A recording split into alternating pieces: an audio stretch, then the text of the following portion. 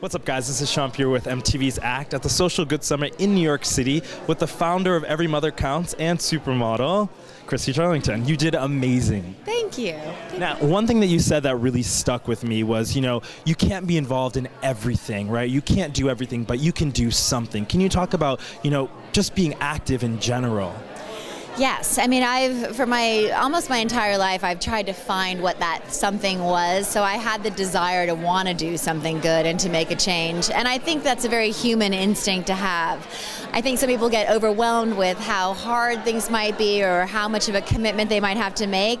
And I found through the various things that I've gotten involved in that it all feels good and you can make a difference in no matter what you do, whatever it is that you have. And that changes throughout our lives. There's times when you don't have any time at all, and there's other times when you do. So you have to sort of be present, follow your gut, try things, and find that there will be something that will touch you, something that's personal, something that just moves you in a way that you really want to get behind. And if all of us do something, the world would be a much better place. Moms abroad are teens. They're oftentimes not even teens. They're 12, 13 years old when they're having their first children, and they're not choosing to have those children.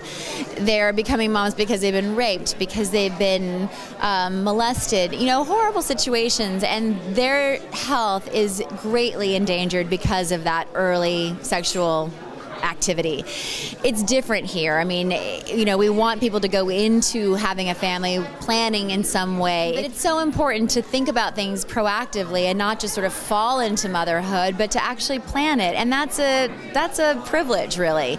So many people don't have that opportunity. So we're trying, when you look at something horrible like maternal death, what can we do about it? We can prevent it. And we can prevent that by education, by delaying marriage, by delaying sexual activity, all of those things which will make everybody much healthier.